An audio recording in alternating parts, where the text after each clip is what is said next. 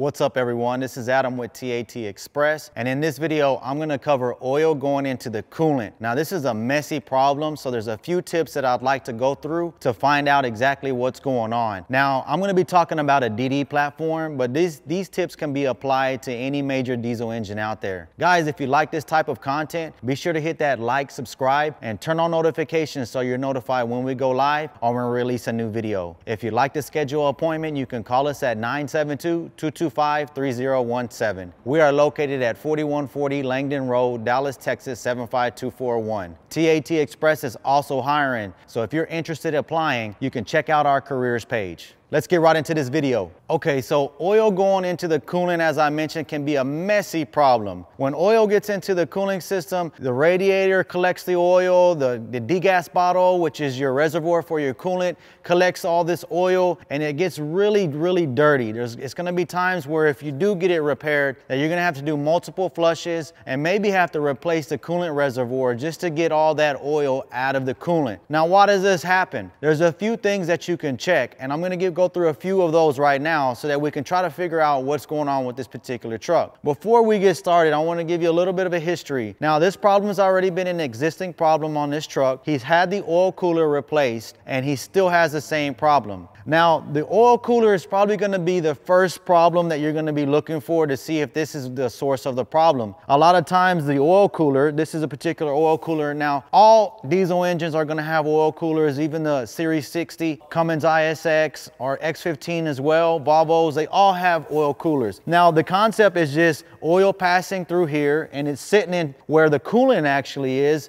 and it basically is supposed to cool off the oil, and that's how an oil cooler works. Now, the problem is some of these oil coolers can go bad. So we pulled this oil cooler, and since we know this oil cooler has just been replaced, we wanted to go ahead and test it anyway to verify it's not leaking. There's different tests for these particular oil coolers, but for this one, we put plates at the end, we apply pressure, and we dip it in water, and that's basically how you test an oil cooler. Now, if you have an oil cooler that has high mileage and is susceptible of being bad, I would suggest going ahead and replacing it, because sometimes these oil coolers will leak only when they get hot. As you know, metal expands with heat, and when that happens, sometimes you have some oil coolers that can leak. When we did pull this oil cooler, we did notice that there was excessive silicone where the O-rings seal. Now, the O-rings is what actually seals this oil cooler to the manifold here.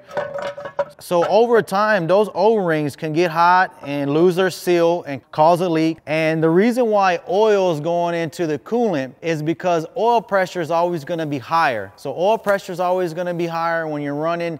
You got your RPMs up. DD platforms have low oil pressure at idle, but when you're running it, you're up in the 50 PSI, 60 PSI. And the cooling system is usually not going over 12 to 13 PSI. So when you have oil pressure that's higher than coolant, of course, that's why oil goes into the cooling system. This one tested out fine. We didn't have any issues with this going on. The next item that you're going to be checking is the EGR cooler. Now, there's same tests that you can run. You can pressurize the EGR cooler to see if it's leaking. If it is leaking, then of course that would be the source of your problem. The next thing that you will be checking is the air compressor. The air compressor also has coolant going into it and oil, so you can have some issues with a cracked head on your compressor and you have bypassing oil going into your cooling. You can have it that way. And the way that you bypass the compressor is when you bypass the compressor by removing the coolant hoses. That's going to allow you to test that compressor and see if it's actually causing any issues with your engine. Another thing that we saw on this particular truck is that it has excessive pressure. Now, usually when an oil cooler goes bad or an EGR cooler, you're not going to have too much excessive pressure. Usually when we see EGR coolers go bad, you're just going to see the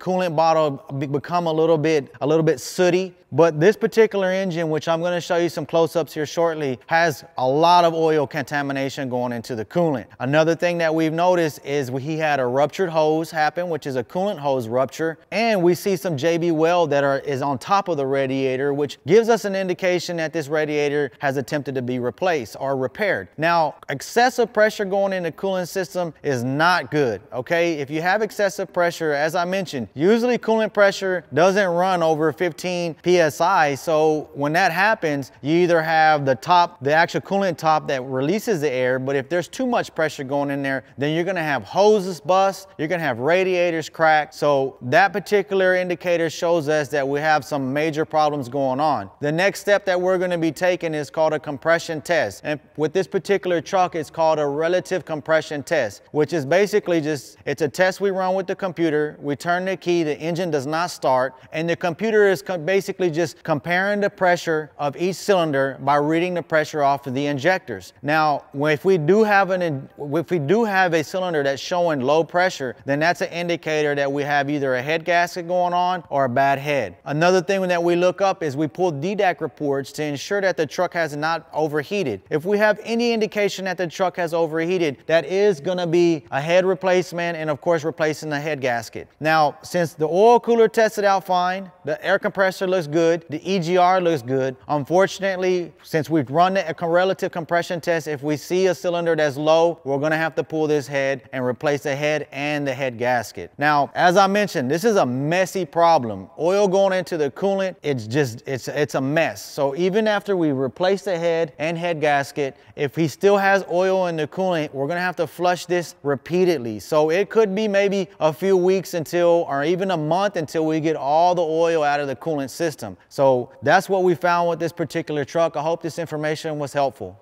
Thank you for watching. I hope this information was useful. If you like this type of content, then be sure to like, subscribe, and turn on notifications so you're notified when we go live or when we release a new video. If you'd like to schedule an appointment, you can call us at 972-225-3017. We are located at 4140 Langdon Road, Dallas, Texas 75241. Again, thanks for watching, and until next time, be safe.